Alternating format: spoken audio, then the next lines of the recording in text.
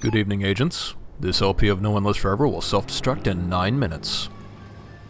We've finally made our way up to the very tip-top, the Duma household, and ooh, that's awkward. I think they're going to need to get somebody else to fill that position. So it occurs to me I haven't been acting in a very super spy fashion. I haven't been using very many of these fantastic gadgets I brought with me, so I actually brought a special weapon with me this time. I'll be using the acid gas, and oops, sort of a side effect of the weapon selection is that sometimes it goes off screen when you don't have it bound to a hotkey, and yep. It is pretty much a one-hit kill. Functions like poison rounds, or, you know, gives you the same sort of death animation, and it still leaves a nice little burning after smell. It's got, I mean, I wouldn't recommend it for everyday use, but it has a nice smell to it. Anyway, we finally made it up the gondola. We're finally going to infiltrate this this base where we're pretty sure the Baroness is hiding out, and it really seems like she's the one we've been looking for. What does harm stand for, anyway?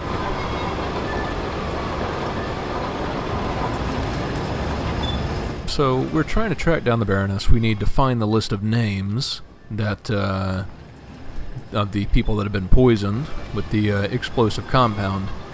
And, then, you know, best case scenario, we'll make it out of here scot-free. I mean, Scott's an okay guy and all, but, you know, I don't want to have him around that much.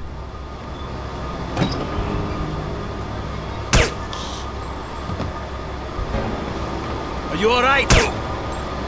Oh yeah, he's alright. In hell, alright.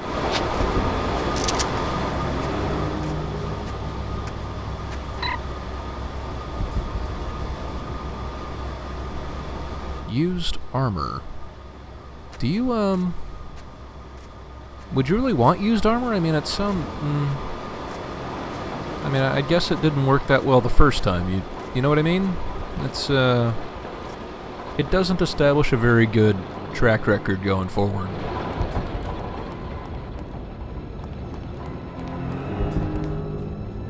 There's a guy up there, but we'll come back to him.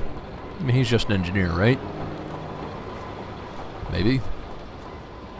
Out here on this little snow area, there is, I think there's only one guard. There might be two, I forget.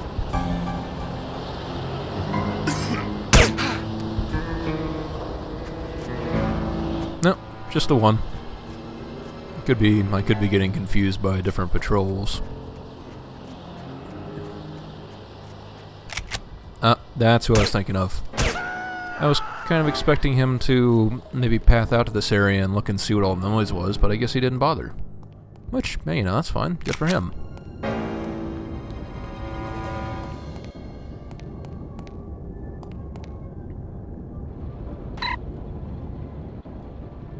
Slightly worn kilt. How can you tell it's slightly worn? Anyway, our objective here is to get on this elevator, but to do that we have to go up to that sparking electrical panel that the engineer is standing in front of and activate it. So we'll have to find our way upstairs first, which is a little bit more difficult than it sounds, because you've got stuff like this staircase being absolutely broken.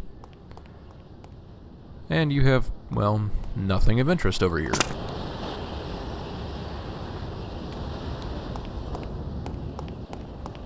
So hey, we can just take this staircase on the outside. Should take us right up to the second floor, no problem.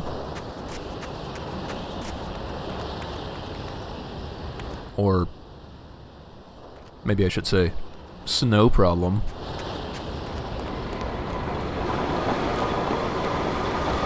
Well, there's a third way up. We'll just have to make our way up this ladder. Take a quick look around, but if I remember right, there's nothing of interest on the second floor. Up on the third floor, however, we have a, I don't know if I'd call it a secret passage. It might just be, you know, building degradation.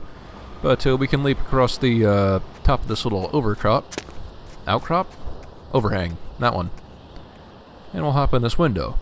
Now, there's a box of ammo over there, but I have no idea how to get to it. So I'm not going to. And I didn't bring my barrette with me, so no lockpicking today. But let's see here.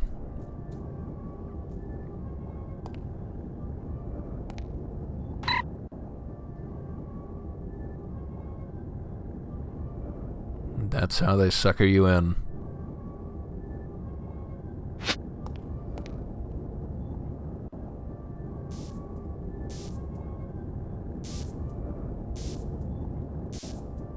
Stealth.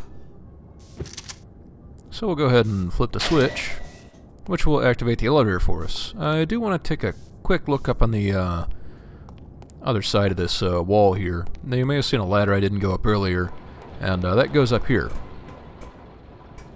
Most of the area is blocked off. I mean, it just has some body armor here.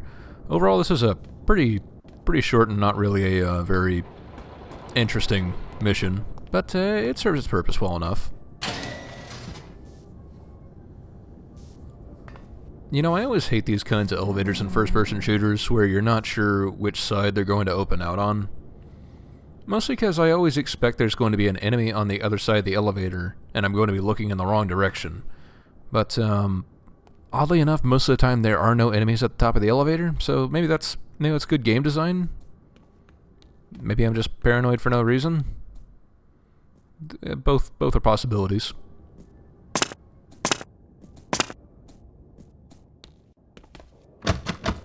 Now, looks like we've only got one way to go. And truth is, there are no more enemies throughout this mission, so I'm gonna go ahead and hop out here, but please join me next time.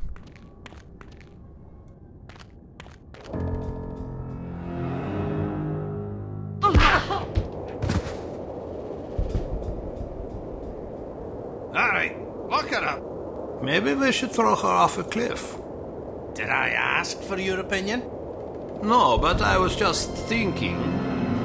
Oh, you were you? Yes, I think keeping her alive is a bad idea. Is that so? You know how in spy shows the hero always gets away? Well, that just sets a considerable precedent, don't you think? Sure, it's just television shows, but it still makes me nervous. Take a look at her. Excuse me? I said look at her. You want to murder her? I don't want to, it just seems prudent. Prudent, eh? If you don't mind my saying so, you seem rather moralistic for a man who earns his living as a criminal. We've already killed thousands of people. What's one more? It wasn't me that killed them. You work for the organization that did. Doesn't that implicate you as well? They didn't ask me what I thought about it. Perhaps not, but you knew there was a possibility that such things could happen. Okay, maybe you're right. But that doesn't mean I want this girl's blood on my hands. Truth be told, I'd sooner kill you than her. Then I'll stop trying to convince you to throw her off the cliff. That's prudent of you. I must confess, I haven't been able to sleep since that explosion in England. Me neither, lad. Can I ask you a question?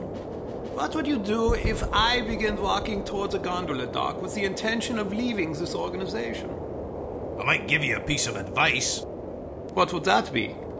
Don't get yourself killed. The thought had occurred to me.